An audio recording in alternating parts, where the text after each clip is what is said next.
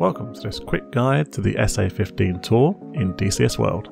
The Sa-15 is a Russian short-range SAM designed for low to medium altitude. The TOR was the first air defense designed to engage precision-guided munitions, so it's perfect for defending assets that you expect to be susceptible to these kinds of attacks. The TOR can even detect targets while moving, but it will have to stop to fire. However, this only takes a few seconds, so having these patrolling an area could be an effective tactic. The radar has a max detection range of 20 km or 11 nautical miles. The missiles have an engagement range of up to 12 km or 6.5 nautical miles. A typical TOR battery consists of 4 Sa-15s, usually accompanied by a command center vehicle to integrate with other Russian SAMs like the S-300 or the Sa-8 OSA. The TOR can effectively track up to 48 targets but only fire upon one of them.